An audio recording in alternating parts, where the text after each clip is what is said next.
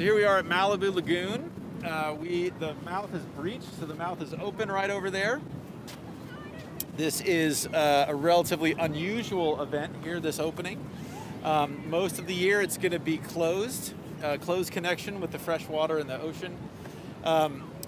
This area here we're standing on, it would typically be more, I would be in about, I would say a couple weeks ago I would have been in up to my waist or maybe my chest in terms of the, probably not my chest, but probably my knees to waist high in terms of water here.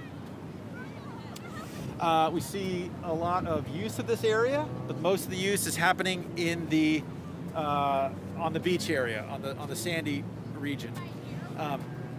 We see some wading birds, some wetland obligate birds in here, as well as a lot of facultative critters like the seagulls that are just opportunistic in this particular area. Historically, before we did the most recent restoration, people used to be able to access this site through the middle of the lagoon over a bridge, series of bridges. Now everybody has to go around to the outside.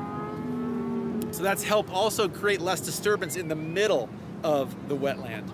And people can, the birds can do their stuff and the critters can do their stuff with less disturbance from people.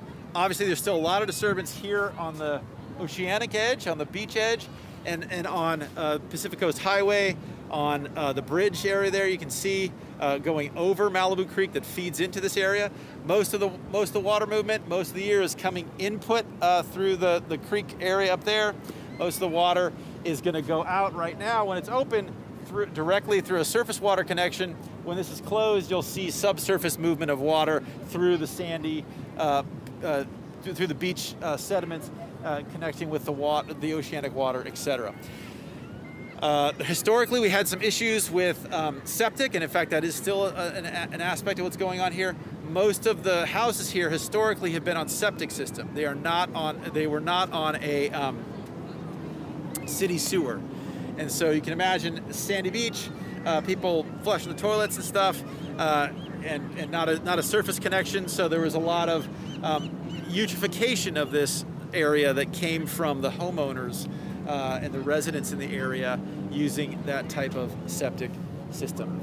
This area did not burn in the Woolsey fire, but this area did burn. It has consistently burned. Most recently, about a decade, about a little bit more than a decade or so ago, this area with the Malibu fires of that year. But it's a very fire-prone area. So in addition to the other stressors, in addition to the inputs that come in from water and nutrients, we also occasionally have significant sediment inputs and debris associated with denuded landscapes in the wake of wildfires. But again, that hasn't directly happened here for a bit of time, but that is part of the system and the ecology and the dynamics here. Very important area in terms of birds. It's one of the most popular places to look for birds in Malibu, in Los Angeles County, and all kinds of good stuff here in Malibu Lagoon in Malibu, California.